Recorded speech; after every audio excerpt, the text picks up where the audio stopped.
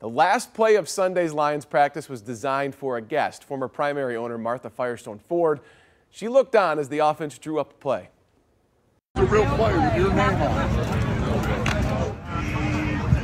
Martha! Martha! Martha!